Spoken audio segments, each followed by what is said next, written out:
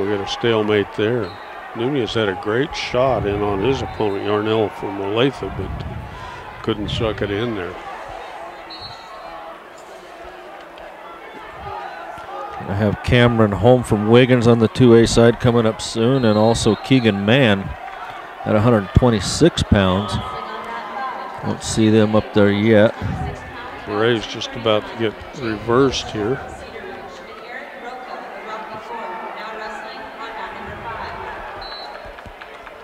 And Nunez just got taken down. It'll be down 2-0. Right at the end of the first period. Yep.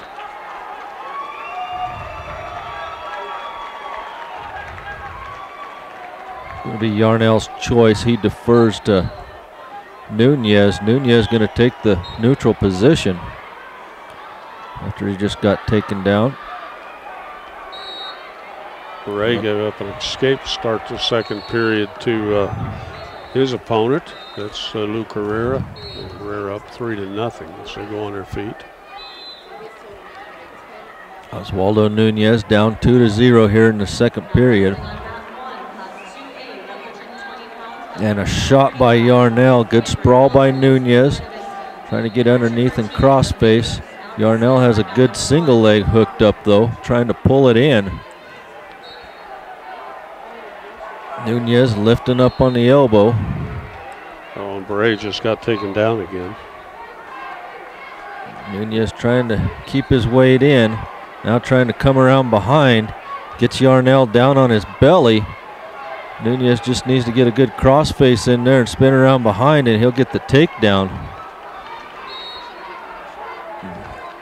Yarnell now looks like he's trying to hit a Peterson. Nunez may have a cradle there, doesn't he? Looks like he's trying to put a cradle on, but I don't know where he's going to go with it. Yarnell does get that Peterson and comes through on Nunez. Nunez gets his legs back around. Yarnell driving through him. Gets the ankle of Nunez. Nunez, didn't give up the takedown yet, but he's down on his belly, and Yarnell grabbing that arm, and there's the takedown for Yarnell, and he's up 4-0 on Nunez. Ray's giving up some more points. He's down 5-0 as they go out of bounds. And Nunez is done in the second period. It's going to be Yarnell's choice. And he's going to choose down, leading 4-0 over Oswaldo Nunez. Ray's working on his feet here in the third period. Down by 5. Oh, Nunez got a headlock. He needs to get an arm in there. Oh, Yarnell gets out of that.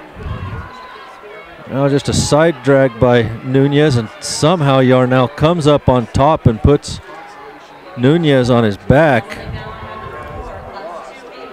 And Yarnell's going to be up 8-0 here in the third period.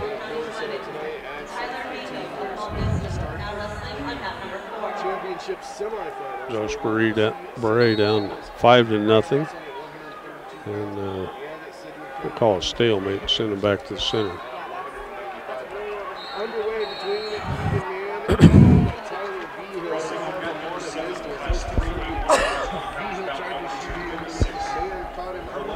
Nunez's opponent's only a freshman. He's wrestling like a varsity, like he's got a lot more experience. Mat number 4, Keegan Mann, is underway for Sedgwick County Fleming. On the whistle, a Granby roll by Nunez comes up to his feet, and Yarnell's going to trip him out of bounds.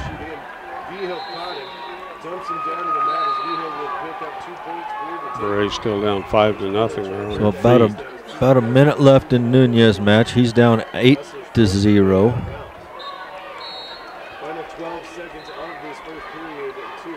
Oh, and Yarnell puts Nunez in a cradle. Going to pick up 2 more points. Nunez spins out of that, tries to throw Yarnell, and just about ends up on his back. It's going to be 12-1 the score. Asbury is going to go down 5-0 to Lou Carrera from Faith Christian. 25 seconds left in the match.